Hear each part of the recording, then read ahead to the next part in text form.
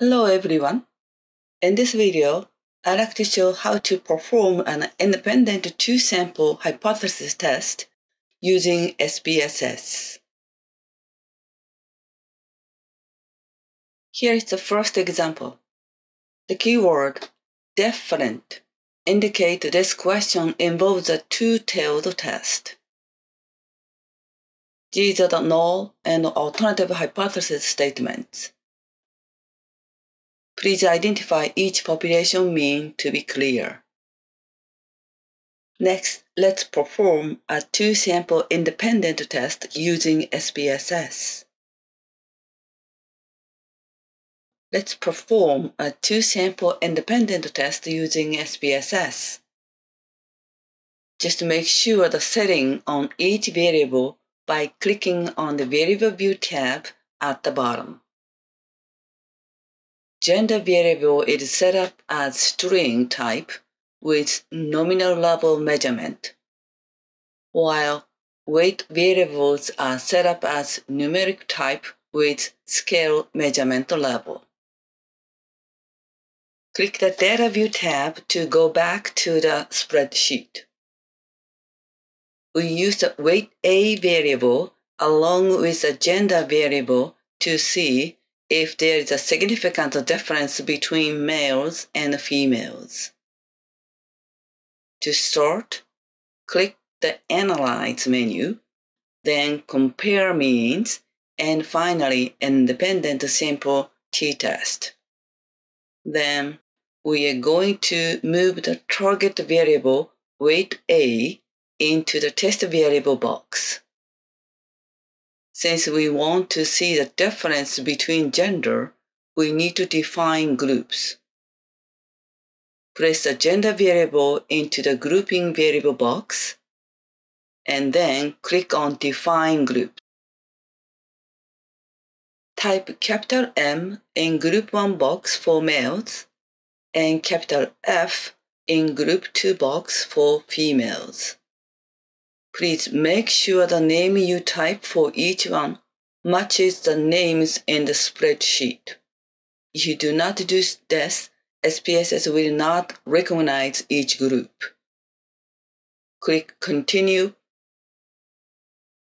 To set up the proper confidence level, click on Options.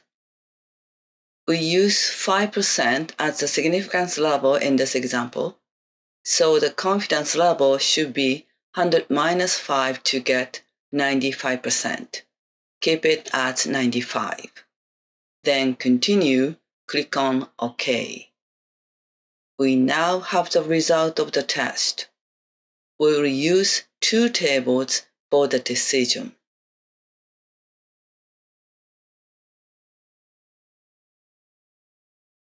Here are the output from SPSS. As you can see, there are two results in the second table. One is equal variances assumed, and the other line is equal variances not assumed. We need to select which one should be used for this example. In order to do so, we'd like to use the sample standard deviations on the first table. Since variances are squared standard deviations, we try to estimate the variance values with the standard deviations. The standard deviation for male group is 17.65, while 16.49 is for female group, as you can see. They are not significantly different if you take 16.49 and times 2 to get roughly 33, and 17.65 is less than 33. So we just use the equal variances assumed line. The significance columns show p-value.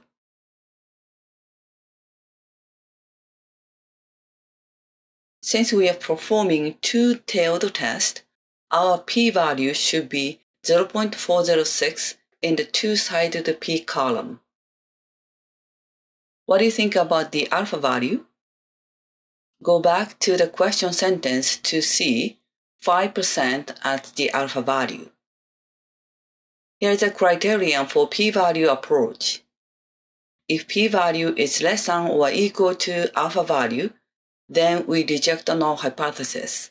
However, if the p-value is greater than alpha, then we do not reject the null. For our case, since the p-value 0.406 is greater than the alpha value 0.05, we do not reject the null. Therefore, there is not enough evidence to conclude that the population mean weight of males is different from that of females in a group. Here is another example. Again, we see the keyword higher in the question text, and this indicates the right-tailed test, which is one-tailed test. The null and alternative hypothesis statement should be like this. Again, please identify each mean. Then let's perform two independent sample tests using SPSS once again. Similar to the previous example, we use weight B variable along with the gender variable this time. Begin by clicking the Analyze menu, then choose Compare Means, and finally select Independent Samples t-test. We are going to move the target variable weight B into the test variable box instead of weight A. Since we need to see the difference between gender, we need to define groups as before. We already defined in the previous question. Again, please make sure to define each one using the exact letters M and F as written in the spreadsheet. Then click on Options to set up the confidence level. We are given 5% significance level in this example, and we use two-tailed confidence interval, so we need to consider another invisible left tail area when determining confidence level. Therefore, 100 minus 2 times 5 to get 90 as the confidence level. Enter 90, continue, and click on OK. Now we have result tables. We will use two tables for the decision.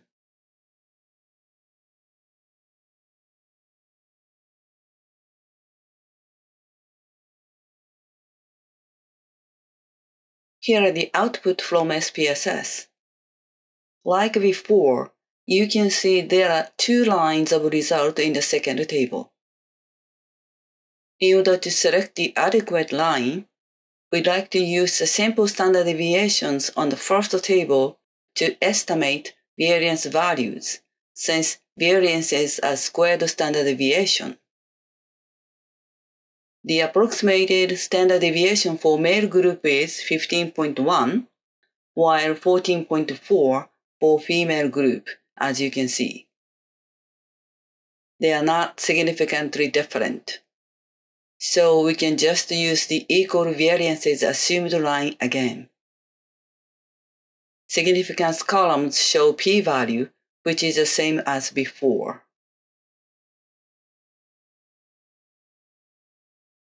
Here, we are doing one-tailed test.